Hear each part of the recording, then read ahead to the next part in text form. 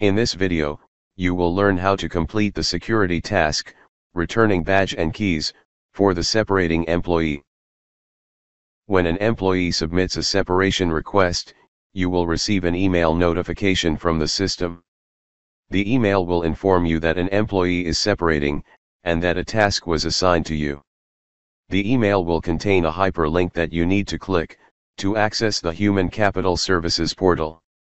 Log in the Human Capital Services portal, using the hyperlink in the email notification. When you click the hyperlink in the email, it will prompt you to log in to the Human Capital Services portal. We recommend you to use Google Chrome or Firefox, to log in the Human Capital Services portal.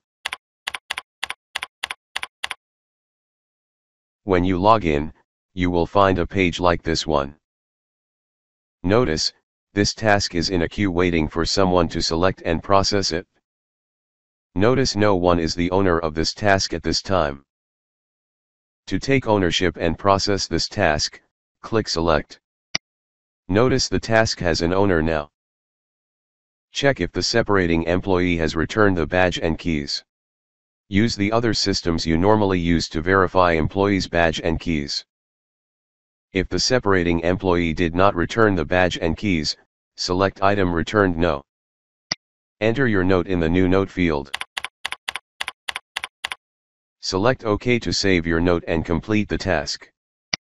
You completed the task. Well done. If the separating employee did return the badge and keys, select Item Returned Yes. Enter the badge number. Enter the key number. Select OK to save your changes and complete the task. You completed the task. Well done.